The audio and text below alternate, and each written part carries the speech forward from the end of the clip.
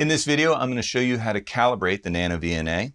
When you purchased the Nano VNA, you would have received the Nano VNA, also these two short coaxial lines with SMA connectors, also the SMA barrel that you see here, the female barrel on both sides, our stylus, and 3 terminal caps, one of which is an open where the center conductor does not make contact, the other of which is a short which has a center conductor and shield making contact, and then a 50 ohm load.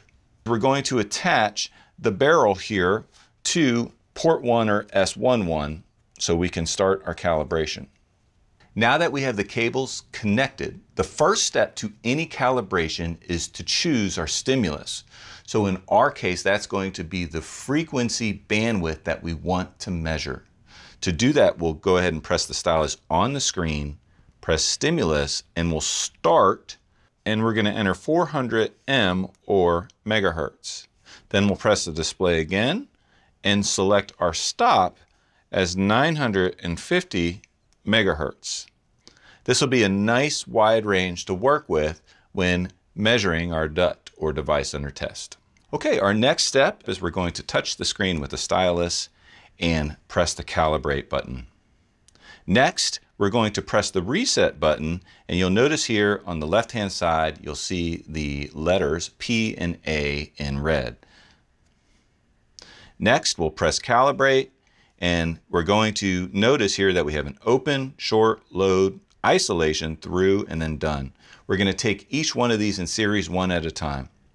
So before we press open, we need to connect our open terminal to the S11 port here at the end of our coaxial line. So we'll go ahead and connect that.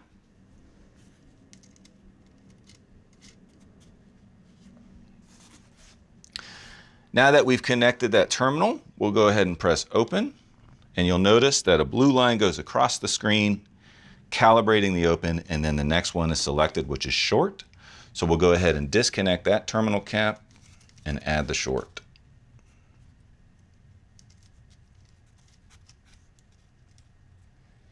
Okay, now that the short is added, we'll go ahead and press short here and let that calibrate. And when that is complete, the next one will highlight, which is load. So we're going to go ahead and remove the short terminal and add the load now. Okay, the 50 ohm load has been added, so let's go ahead and press load and let that complete. Okay, after load, now we have to do the isolation calibration. For this one, we're going to remove the 50 ohm load and the SMA barrel and attach that to port S21. So let's go ahead and do that.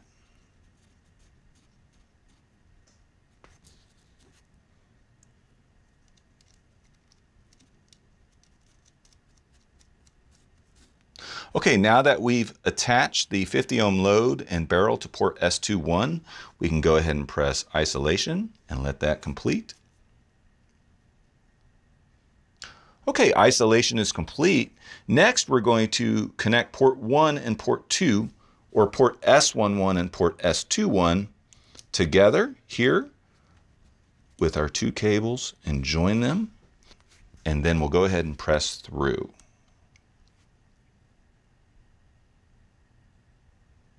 Okay, now that we've completed the through calibration, our next step is we're going to press done. And notice here that we have all of these different slots or choices where we can save the preset. To save our preset, we simply need to choose one of the choices. If this is the first time that you've calibrated the Nano VNA, you'll notice that these will say empty. Go ahead and choose one that you want to work with here. For my stimulus, I've chosen 400 megahertz and 950 megahertz, so I'll choose number 1 here and save that. Once you calibrate for a stimulus or bandwidth, any measurement that you make on that bandwidth, you simply just recall the preset, so you don't need to recalibrate each time. However, if you do change your stimulus to a new frequency bandwidth, you'll need to complete the calibration. Thanks for watching. Be sure to subscribe if you haven't done so yet, so you can be notified about future videos on this series and others. and we'll see you soon.